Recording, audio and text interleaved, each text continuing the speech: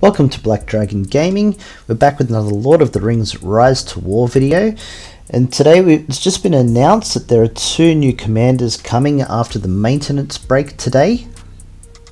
We have a new Nazgul by the name of Kerwin, I believe you pronounce it, and we also have Elrohir, who is the brother of Elladan, the twin sons of Elrond.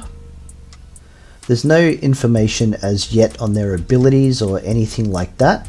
But as I play the evil faction, I'm sure I'll have more information on Kerwin as soon as it's available. And should there be a chest opening event trying to get him, I'll make sure that I have 100 coins ready to go for that one.